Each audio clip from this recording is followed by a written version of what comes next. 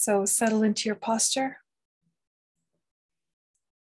and take a minute to ground yourself physically, doing whichever process you prefer to ground yourself. You can scan through the body. You can encourage alignment of the body. But just spend a few minutes settling physically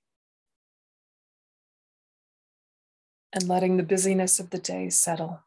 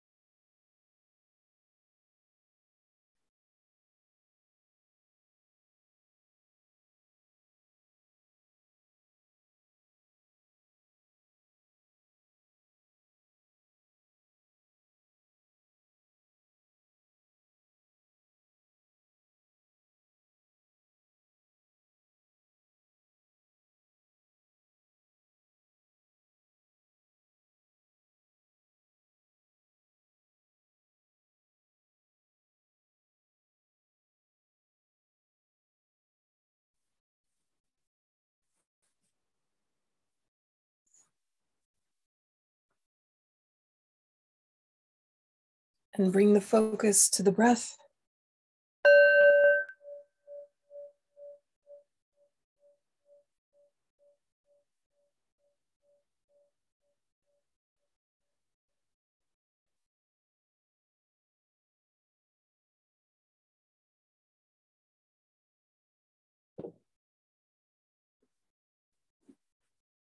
Simple and direct and focused.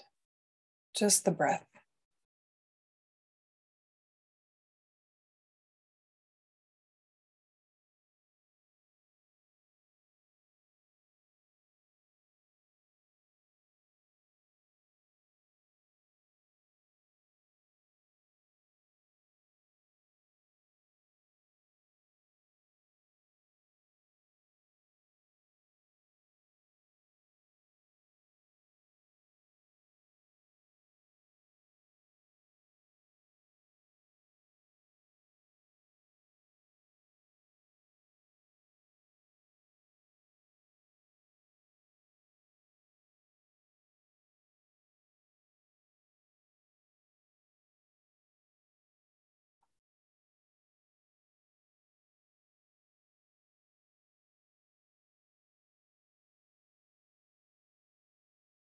When your mind wants to revisit something from today or plan something for the future, just say not now. Come back to the breath gently.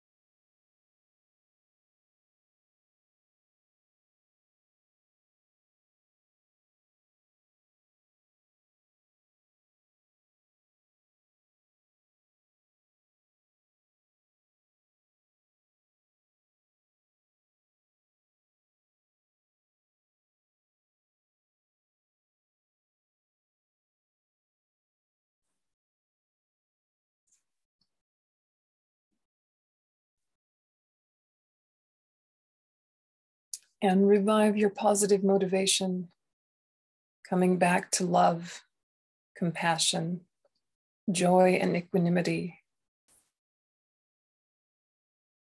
Explaining them back to yourself in a heartfelt way, reawakening them.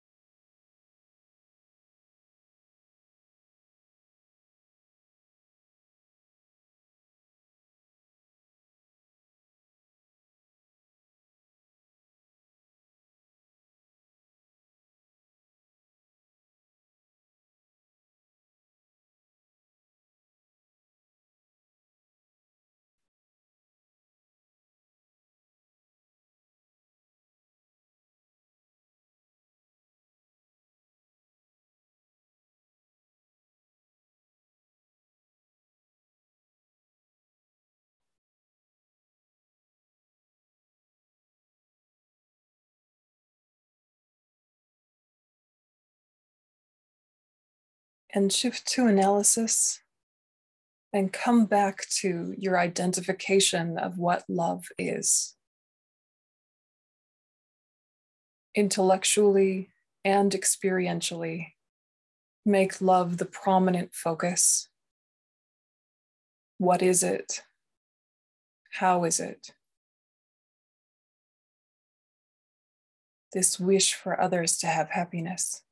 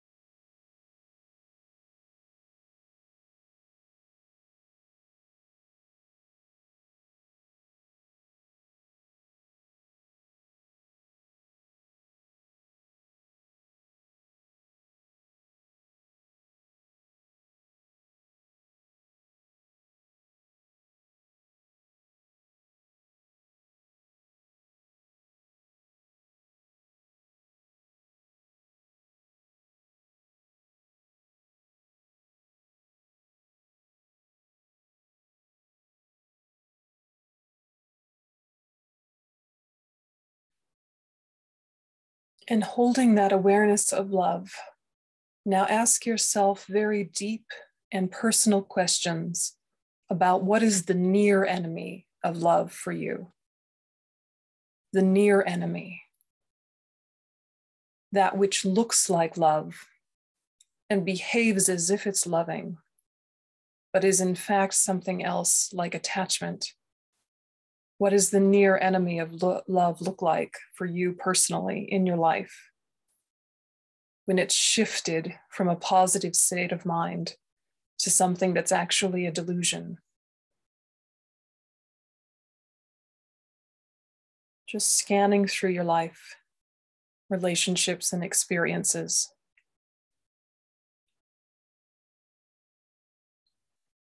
Find that drive that lies or exaggerates, that has a pretense of love.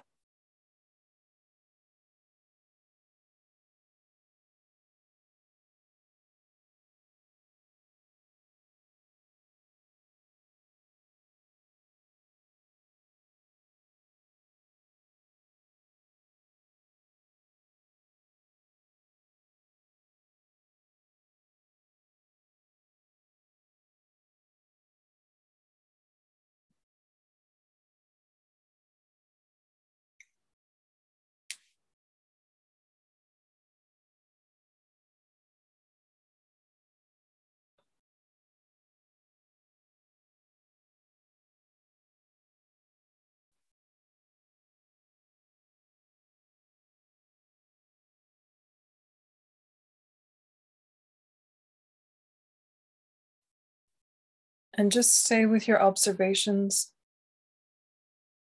Try to understand yourself more deeply.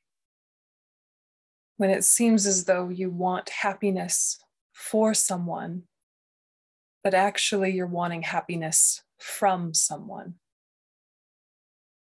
The behaviors externally might be the same in either case, but what is your mind like, your heart like in either case?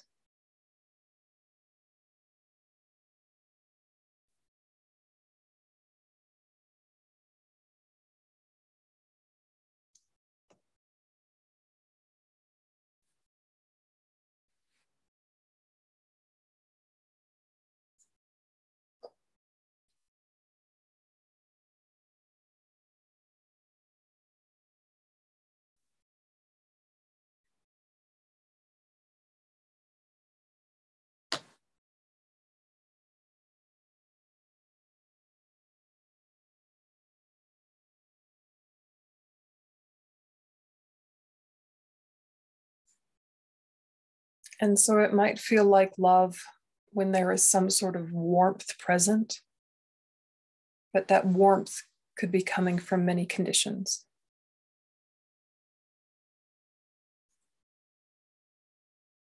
It could be coming from the pride having ego satisfaction.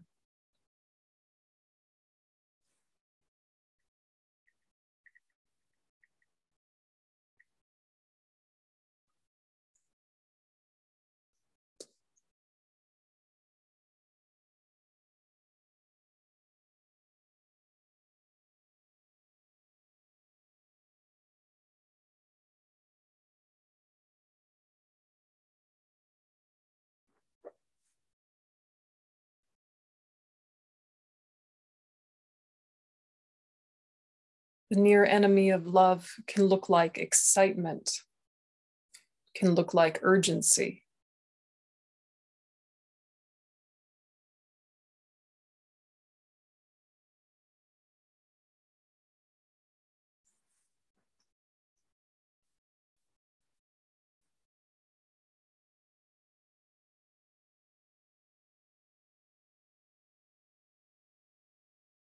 Compare it to love, which is calm and steady, contented.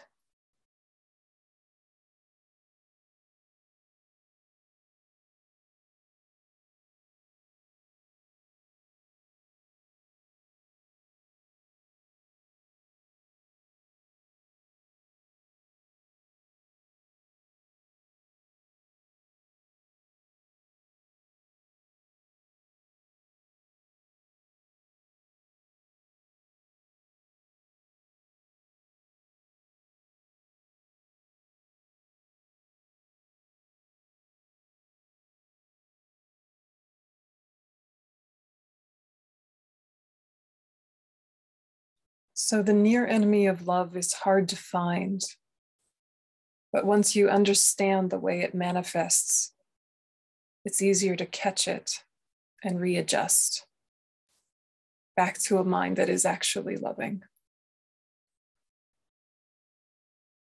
And so then look for the opposite of love or the far enemy of love, much easier to catch, but still inhibits your progress on the path of having immeasurable love. For you personally, what does the far enemy of love look like? Your own anger, resentments, your personal forms of cynicism and bitterness.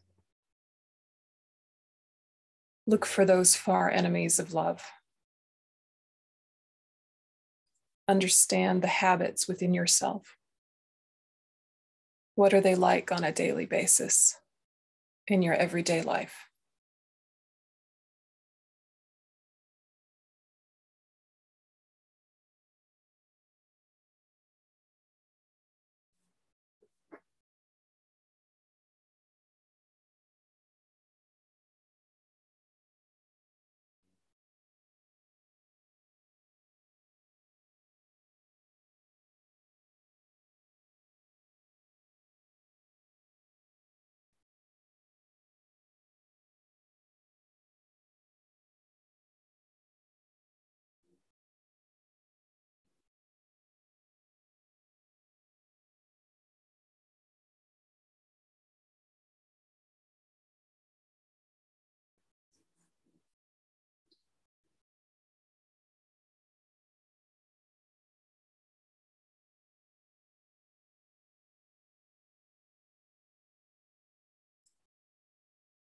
Is your far enemy of love, your anger, more likely to be hot and boiling? Or is your form more likely to be cold and stiff and withdrawn? For you specifically, what's more common?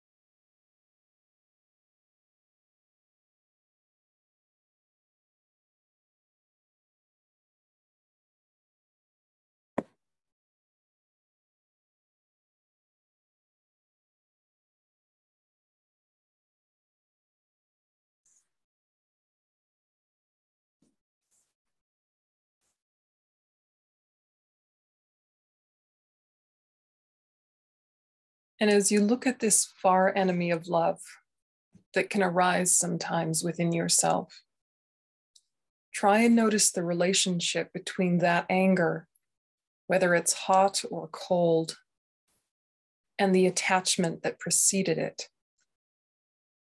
What expectation didn't get fulfilled? What assumption wasn't met? What kind of attachments do you have that when they are blocked, the next thing that happens is some sort of anger, annoyance, or irritability?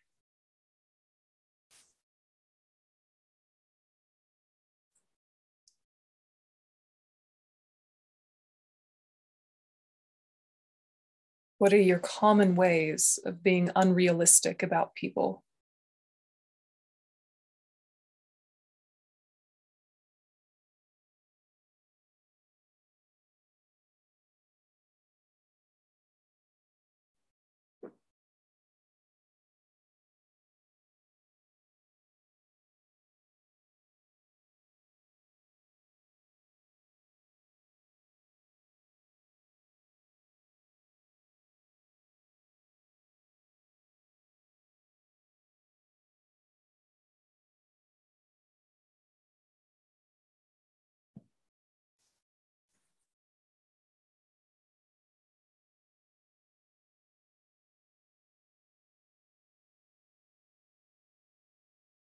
When attachment doesn't get what it wants, anger jumps in as if to defend or help attachment to get what it wants. But attachment can never get what it wants sustainably, consistently, because it's based on an expectation that is exaggerated. It's based on false ideas about oneself and others. Because of that, it's doomed to fail.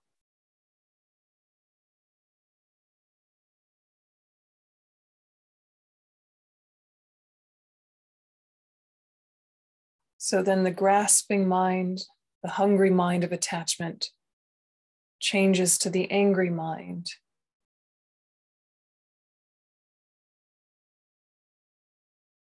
Dismissive and withholding, fiery and judgmental, many forms. But how is your own anger related to your own attachment? Being very personal and specific.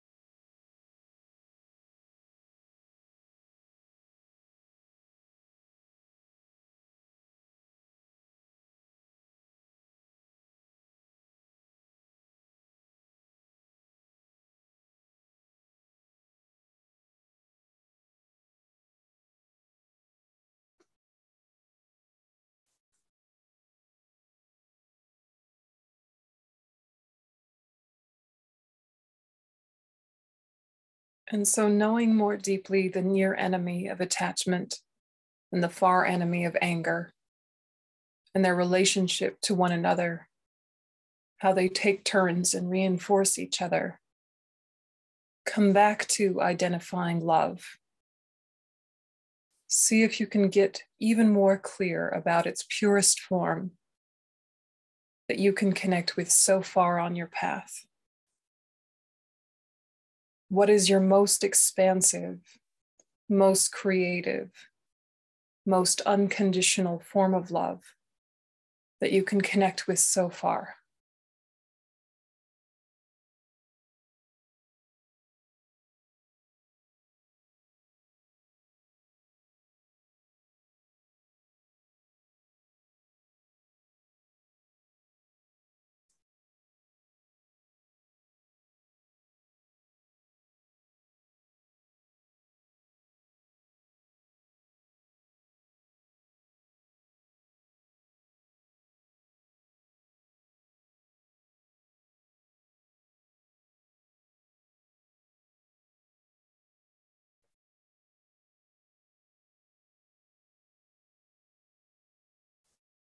And imagine that that purest form of love has a seat at your heart center, warm, taking the form of golden light that slowly fills up your whole body.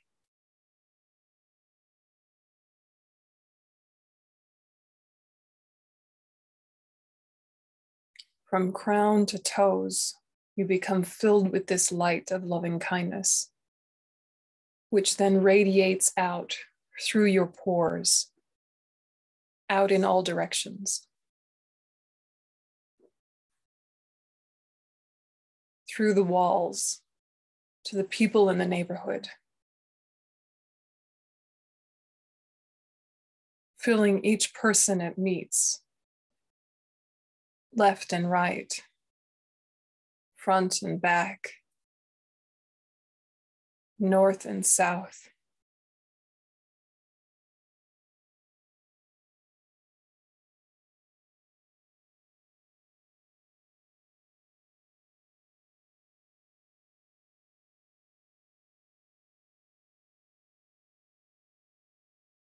East and west.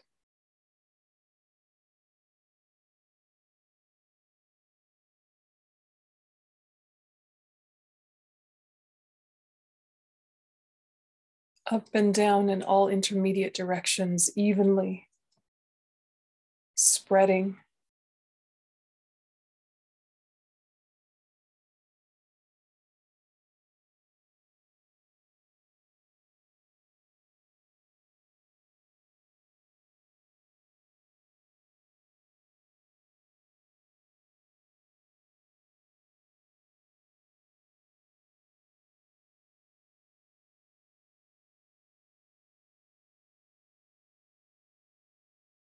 Through the continent and surrounding continents and all bodies of water and land, blanketing the earth with light.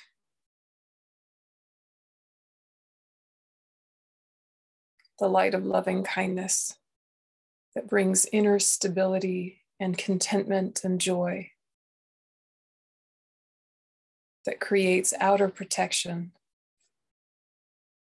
soothing and pacifying conflict, settling agitation, inviting wisdom.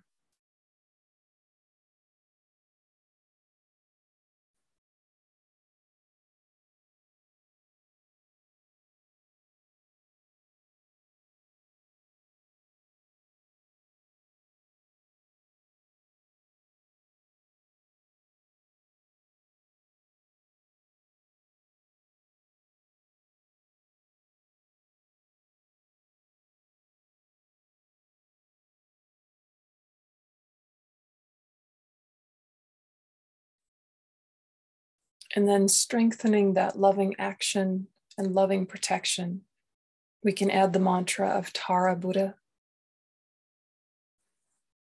Om Tare Tu Tare Ture Soha. Om Tare Tu Tare Ture Soha. Om Tare Tu Tare Ture Soha. Om Tare Tu Tare Ture Soha. Om Tare Tu Tare Ture Soha. Om Tare Tu Tare Ture Soha. Om Tare Tu Tare Ture Soha. Om Tare Tu Tare Ture Soha. Om Tare Tu Tare Ture Soha.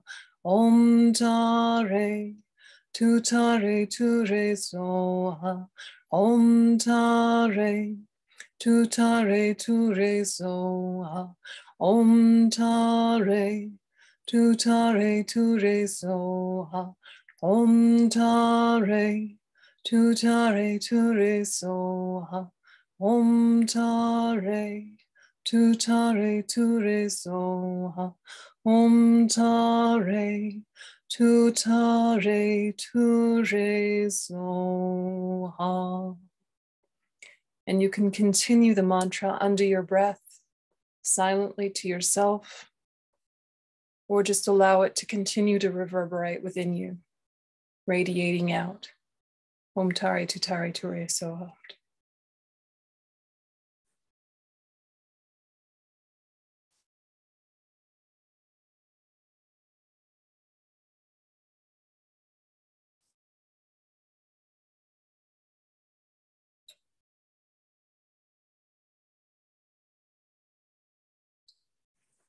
Om Tare Tu Tare Ture Soha. And dedicate all of the positive merit of the day to achieving your fullest potential for the benefit of all sentient beings. Relaxing your attention.